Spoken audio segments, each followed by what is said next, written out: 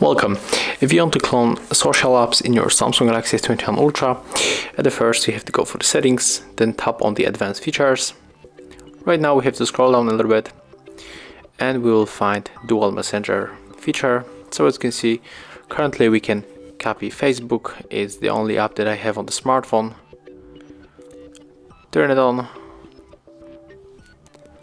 then just go back. We can add the additional settings of the contacts, and as you can see, the second copy was installed. So right now when we enter here, we can open the first Facebook application, and when we go right here, we can open the second one, and we can log into the two different accounts. So it will also work for the Messenger or the Messenger Lite, and I'm not sure what about the Twitter or Pinterest, but Facebook and the Messenger works. Thank you guys for watching. Leave thumbs ups, comments and subscribe to our channel.